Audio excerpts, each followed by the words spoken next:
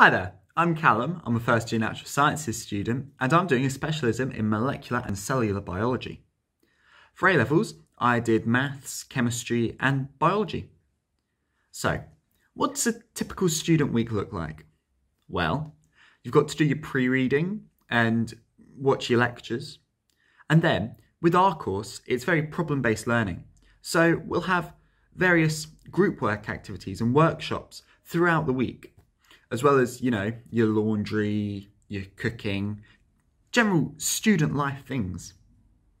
My favourite part of the course so far has got to be working in the groups.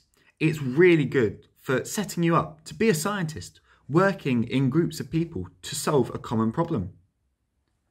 So, for someone that's considering the natural sciences at Leicester, as I've mentioned, it is a lot of problem-based group learning. So, you get what you put in.